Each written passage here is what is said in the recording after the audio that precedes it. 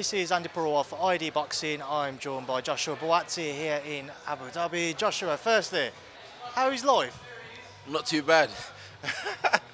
I'm alive, Frank. Yeah, I'm cool, man. Everything's alright. Just came to Abu Dhabi, do a bit of work, but as everyone would know, it would be to watch the winner here, you know. Not the winner, but just two good light heavies fighting. So it's nice to be here and watch it rather than having opinions based on what the TV tells you. Before we come on to that now, you've just said to Frank Smith, I'm alive. Now, I'm sure people will be wondering what that is. Can you just tell everybody about the eventful morning you had out here? Yeah, honestly, I was laughing when I said it to Frank, but something serious happened this morning. We were on it wasn't a quad bike, what's it called? No, the little buggies. No, it wasn't. I would have told the driver to stop. But I was on the buggy this morning, myself, Barker and Dan at the back. Maybe they might explain it better, but we literally rode a few times and then I came out and they came out too. But I've kind of paraphrased it, but as I say, if you get them, they might explain it a bit more. But I'm very, very, very, very thankful to be here today and for them as well, because it was having fun, but a fun incident turned into what could have been a terrible accident. So I am grateful to be here. Thankfully, Josh, obviously yourself, Darren and videographer were okay for all of that. So here we are, as you mentioned, Bivol-Ramirez. I'm sure you'll be keeping that close eye on it, as you said. What are your thoughts, though? What do you expect to happen? I think Ramirez, big southpaw, volume puncher. Bivol's just operate at this weight and in these kind of fights a lot more and a lot longer. So it'll be interesting to see. Maybe Ramirez might out-hustle him. So it'll be very interesting to see. But that's why we're here. That's why you're here too. So we'll find out on Saturday night. You're not somebody who in the past has said to me, you know, you kind of go there to watch fighters to get an understanding of what they're like in the ring. This is obviously a unique experience almost, but you are at that level now, waiting for your own crack. How much of a better understanding do you feel you will have of a winner being able to watch them in person? I mean, you'd almost get more just because you've seen them in person, but the goal and what I want and wanting to fight for a belt hasn't changed or isn't going to change more after today. It's just that I know that I'm going to be here and I'm going to see it live rather than watching it on TV and being clouded by you know what the commentators are saying. So that's the only difference really. Who do you favour in this fight? Obviously, Dimitri Bivol's had that brilliant win against Canelo Alvarez most recently back in May. Is he the man who you expect to come out on top?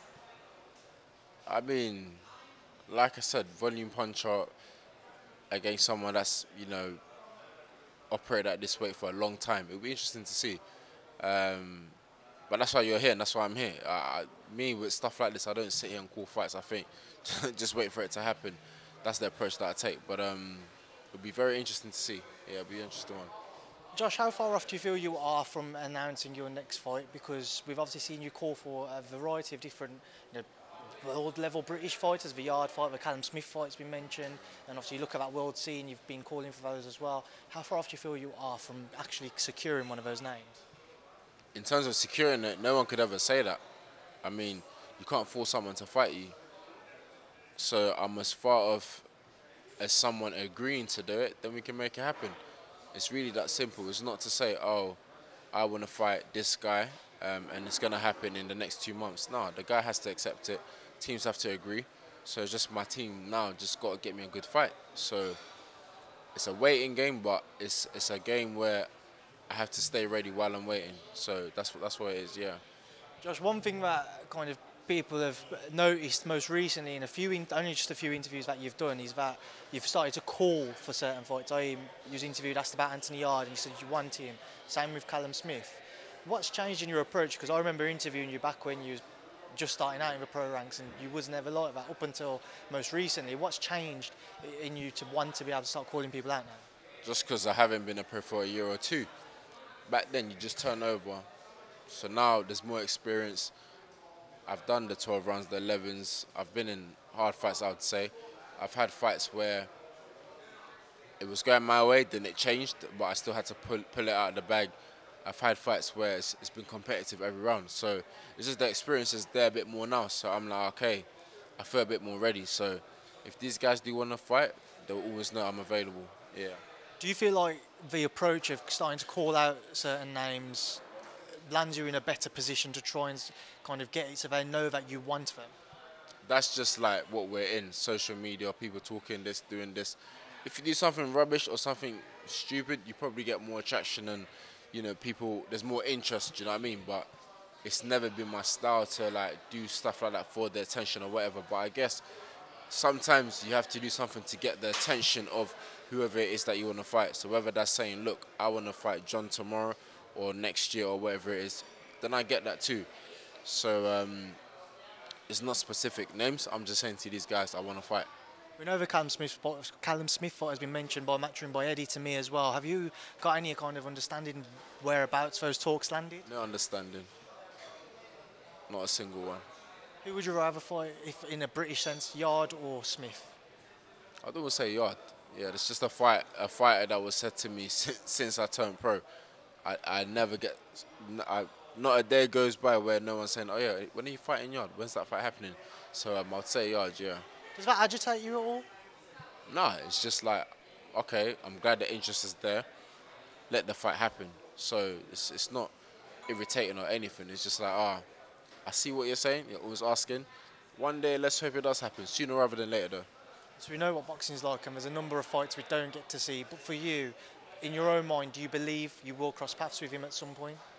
I'd like to think so, but again, you can't. Just because you want to fight someone doesn't mean they want to fight you, or that the fight is going to happen. So hopefully it does happen. Obviously on Anthony, he's getting ready to face Artur Beterbiev next year. How do you rate his chances against a man who many see as kind of the killer in the division? I think he's got a chance. Yarde can punch as well. So, and not even just that. It's 2 hands, 2 legs. We're in the ring. So once you're in and the bell goes, fight or flight, make sure you fight. Make sure you win the fight. So I think, yeah, I think Yarde's got a chance. I think he's got more of a chance than people are actually thinking or giving him. And that's just my opinion. Just one final thing on yourself, Josh, before we move on. Some people kind of feel that maybe you haven't been as active as what you could have been over the last few years. Do you echo those calls? Are you frustrated you haven't been able to get out more? You've only fought once this year, for example. I mean, I think it's definitely frustrating to not be as active as you want to be or as active as you can. So that's no lie that it's a bit frustrating, yeah. It's not to sit down and say, oh, you know what, yeah, it's cool, I've been inactive, X, Y, and Z. No, it's very frustrating not to have had purse bids won for certain fights, to, you know, putting in an exemption and that being declined by the WBA. Definitely, of course, it's frustrating because I'm sitting there thinking, all right, cool, maybe I'm going to get this fight, so let's wait and see. And it's like, oh, didn't happen, or, oh, didn't win the purse bids. So definitely it's frustrating. What did you make around that with Jean Pascal not getting back to you guys on the Vada testing? That's rubbish. If you failed a lot of tests and you've been known for cheating, put Vada in the contract. Don't say on email, oh yeah, we're going to sign up or we're going to do it. Put it in the contract. As we've seen, Vada is catching people out. All the other doping people and agencies, they're great, cool, but it's like Vada's the one that's catching people. So put it in. Let's have a fair playing field and let's rock. Do you know what I mean? So saying it on email and not putting it in the contract, ridiculous. Josh, just moving away from himself, one other topic we can touch on is a fellow 258 fighter in Fury-Chisora. He's going to face Tyson Fury December 3rd. A fight which was met with negative reaction, but how do you rate Derek's chances in that fight? I rate Chisora because he's always in there. There's something that I've spoken to him a few times about this. I talked to Derek but a few times and I'm like, there's something about him. And again, I think in this last fight against Purewal, entertaining fight, I'm trying to think where I was. I was at a barbecue watching that, but everyone came to see it. I didn't say, guys, I'm watching boxes, so come and watch it. Nah, it drew everyone. And I was asking my boys, like, how comes you don't want to see this? They're like, oh, it's Chisora. Chisora's always in a good fight. Do you know what I mean? So he'll bring the entertainment. He's always in a good fight. For me, he's well received by the public. When he's walking in, there's people are screaming, going mad. You know what I mean? Because you know Chisora's going to bring it. He's not going to go in there and try and fence around. No, he's going to try and give you a hard time. Right, Josh, we will leave that there now because I know the Wayne has just started, so I'm sure you want to go and watch some of your guys. So thanks for speaking to me in ID Boxing. No worries, thank you very much. And yeah, let's see what happens on Saturday night.